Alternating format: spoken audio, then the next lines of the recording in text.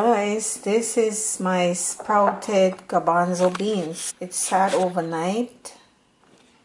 I soaked it a day ago, and then yesterday I rinsed it out and left some water and covered it, left it on the counter, and now today, look at this. Look at these sprouts. So this is what you do. Sprouted beans are better than unsprouted beans. Chickpea 2.0. I'm doing it differently. These are the beans that I cooked to get my bean water. So what I'm going to do, I'm just going to add some ingredients to this to make a curry. And those beans were sprouted because, like I told you, I'm going to start sprouting all of my beans from now on because it's healthier to sprout your beans. I'm just going to dump everything in there and let it simmer. You know, normally you would do the oil and simmer the veggies, but this is how I'm going to do it. You can do it like that as well. I'm going to add some cumin seeds, some turmeric, some cayenne, some pepper flakes, some black pepper, some salt. I'm adding salt because the beans are already cooked and soft.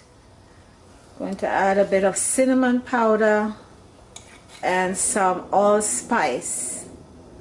So that's it for now. Let's stir this in.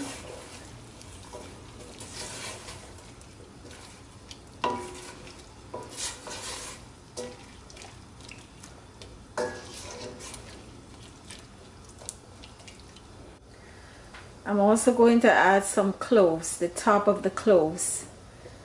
It's very soft, so you squeeze it and it's powdery. So I'm going to do that. The cloves really give this curry dishes a really nice flavor. Cloves and cinnamon, this is one of the ingredients.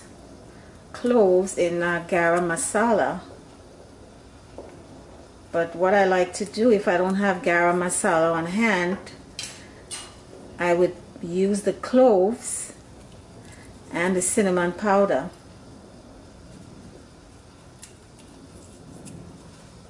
So this has started bubbling. I'm going to cover this, and once this it's been simmering for an hour, I'm going to add ginger and I'm going to add some cilantro.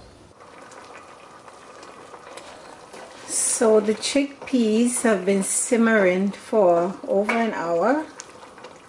I added 2 of my favorite habanero. I'm gonna remove it when this is done. I added some curry leaves as well.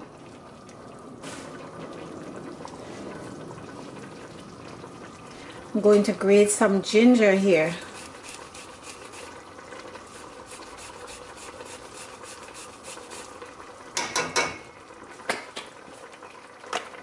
Add some ketchup.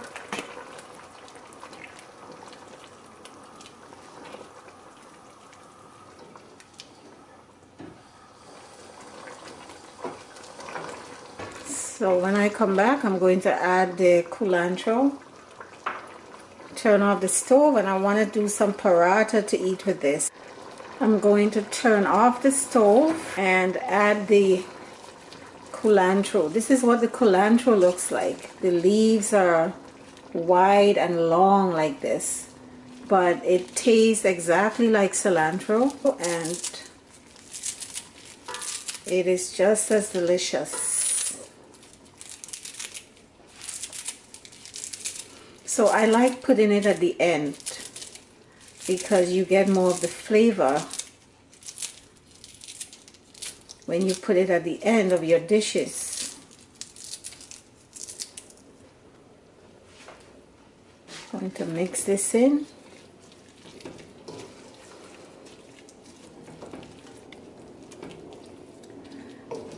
and cover it and go do my paratha.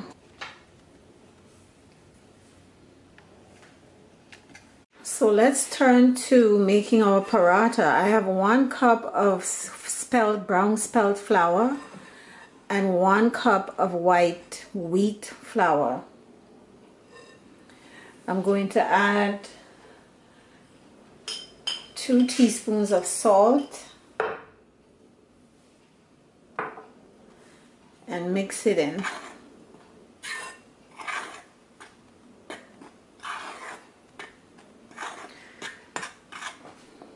So we're going to do this like you do a pastry. I have some organic coconut oil. This is refined. It's winter time, so it coagulated. I'm gonna put like 2 tablespoons. I'm going to take my fingers and start working it in. You know, it's like doing pastry. There's no leavening agent in here, no baking powder, no baking soda, but it's going to be soft and light and delicious. So I'm gonna get the water and start kneading this. So if you're going to use oil instead of the coagulated coconut oil, you just sprinkle it like that. You sprinkle the oil like that, and you lightly like fluff it up. So you have these particles of fat. You know, the flour is coating the particles of fat. So you have some round pieces like that. I don't know if you can see some round pieces. So when we put this on the heat, it's going to puff up. I'm going to add my water, start making the dough.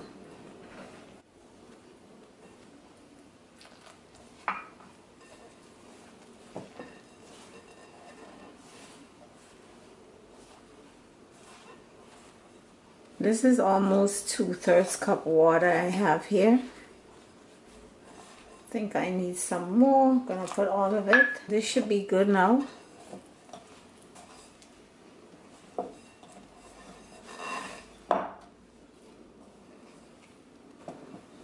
Pick everything up from the bowl.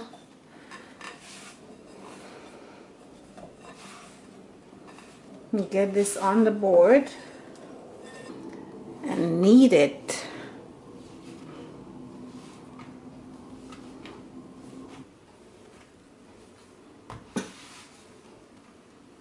It's getting smooth, and then let it rest for half an hour.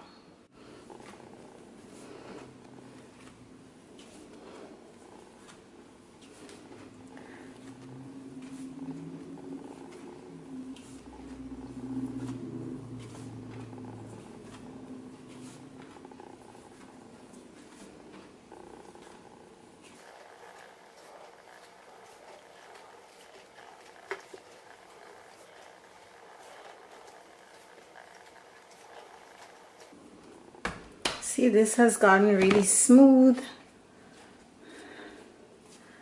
I'm going to put it back in the bowl and let this rest for half an hour. So my dough has rested. I'm going to start rolling it out.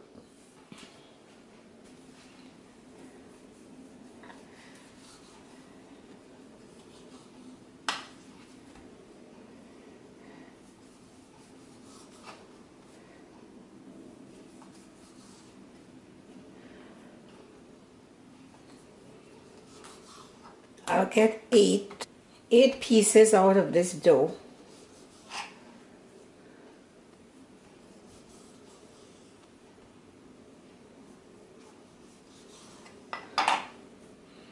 Okay, so I'm gonna get this into a ball.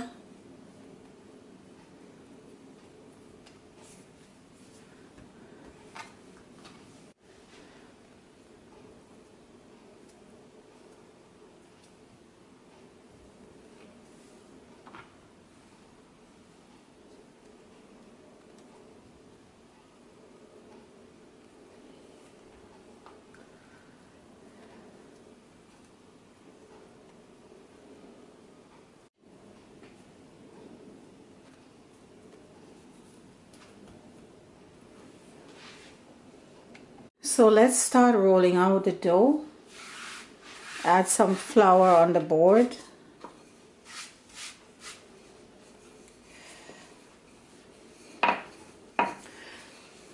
Quarter turn, quarter turn.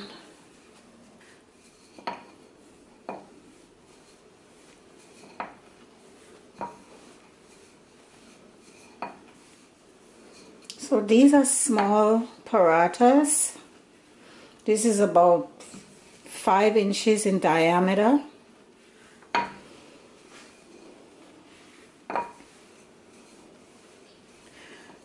My pan is heating up. I'm going to start getting this on the stove. Another quarter turn. Add some more flour so it doesn't stick.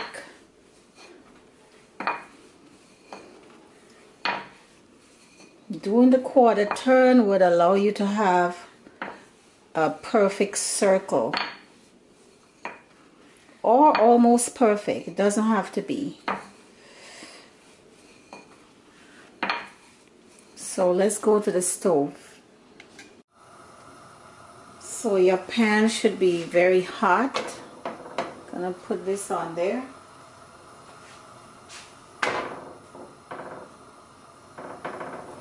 And then it's going to start bubbling in a few seconds. So I'm going to turn this. I did not put any oil on this. This is going to be dry. You can add some oil in the pan and you're gonna get some more brown color that way, but I'm not doing that. I'm doing this dry today. So these are good. I don't know if you can see some of the brown spots here. I'm gonna take this off. You put this on a damp paper towel over a clean towel and you fold it up so they stay warm and moist. These are some cumin seeds, roasted cumin seeds that I rolled onto the dough just for some extra flavor. That's optional.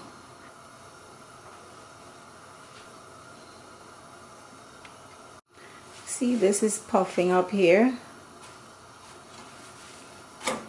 Gonna turn this and get ready to remove this from the pan because this doesn't take very long, like 2 to 3 minutes.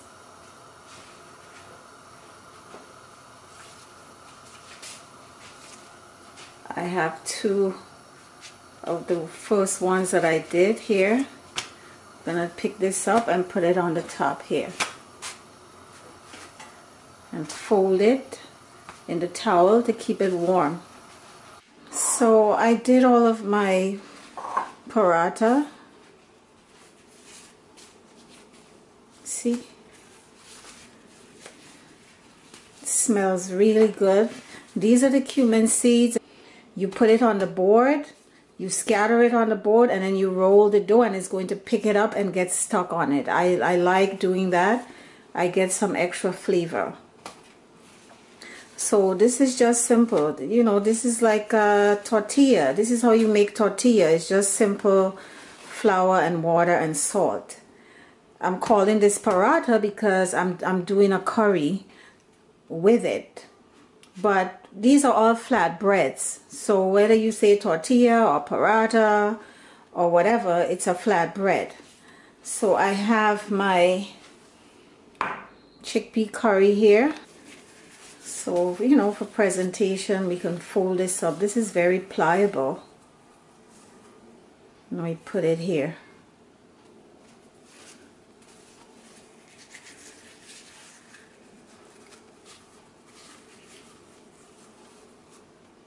Stick it in there, right? Or you could just put some fresh greens on it, some extra fresh cilantro. But I'm gonna leave it at that. So do this dish. I know you're gonna enjoy it. Don't forget to like and subscribe. Take care.